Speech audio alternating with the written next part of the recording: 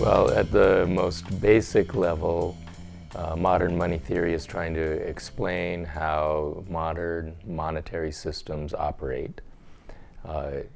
Almost without exception, monetary systems are state money systems, or we say sovereign currency systems, because the governments choose a currency and issue that currency for the nation. There are a few exceptions, but this has been very common around the world and throughout history for the past 4,000 years or so. And so we're describing how these monetary systems work. And I guess the most shocking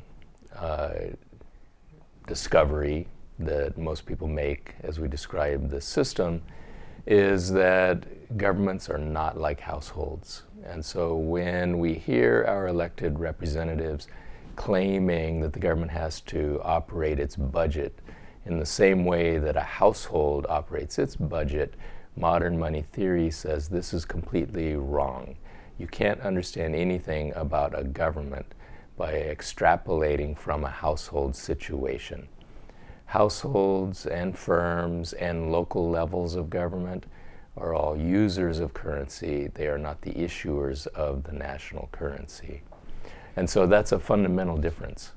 The constraints that are faced by households, firms, and local governments are completely different from the constraints faced by the governments that are issuers of the currency.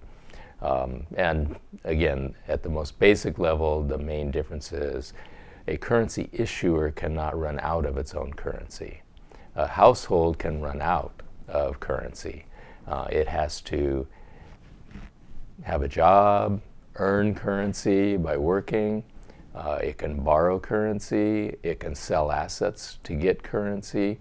Whereas governments issue the currency as they spend or as they lend, and they can't run out of it in either case.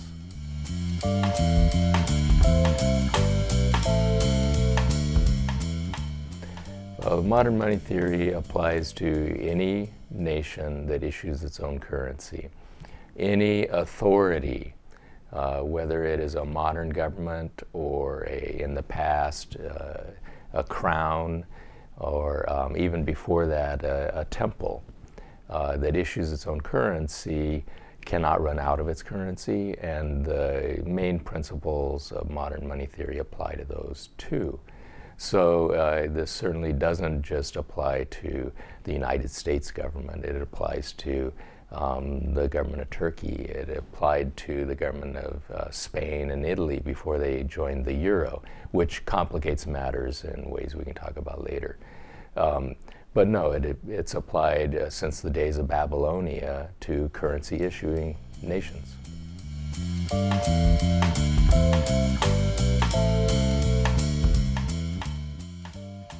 Since the 1930s, governments have thought that the main goal of economic policy is to promote economic growth. And the reason for that, I think, is probably the Great Depression and also the development of what we call GDP, gross domestic product accounting. So we really focus on growth of GDP, and that has become a primary goal of governments.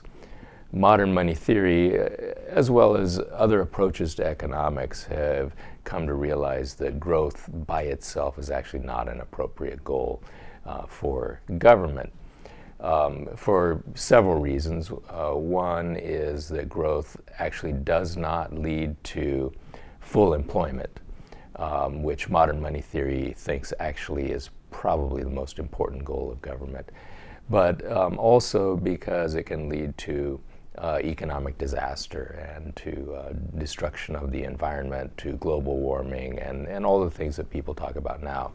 So we argue that government ought to be focused on maintaining full employment, rising living standards, bringing people out of poverty, and growth by itself would be not a main goal of policy.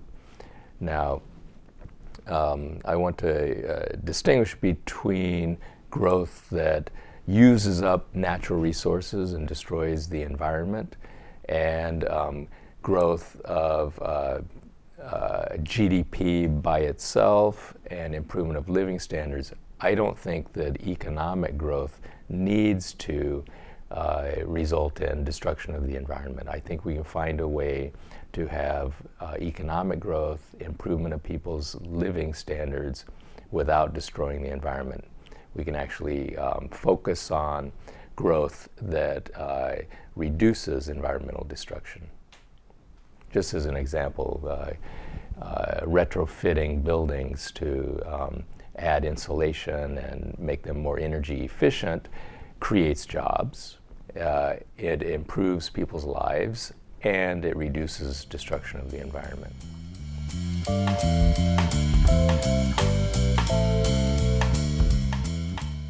The modern money theory approach begins with the understanding that at the macroeconomic level, there actually are three different sectoral balances, three main balances.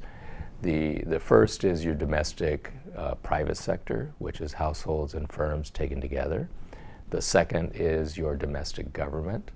And the third is the rest of the world, as we would say.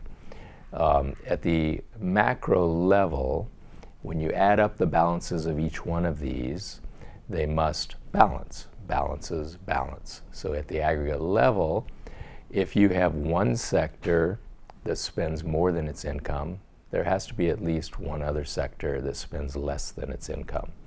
If your domestic, if we ignore just for a second the external balance, if your domestic private sector spends less than its income, we normally call that savings.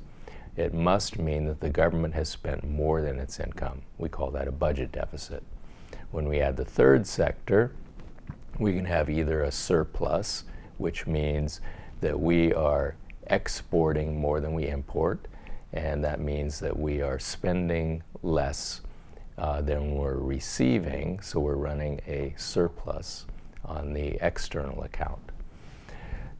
Many people think that's a good thing, that exporting more than you import is a good thing because you are saving, that is running a surplus on your external account, and you're accumulating claims against the rest of the world, often in one of the international reserve currencies like the US dollar or the UK pound. People worry that if you don't do this, that you're becoming indebted to the rest of the world and that this is unsustainable. But once you bring in all three accounts, you see that actually this could be a sustainable position. Your balances will balance at the aggregate level. As long as your government is running a deficit, you can run a current account deficit, and your private sector can still be running a surplus, that is saving, accumulating financial assets. And this can be perfectly sustainable. It does not put your private sector in danger.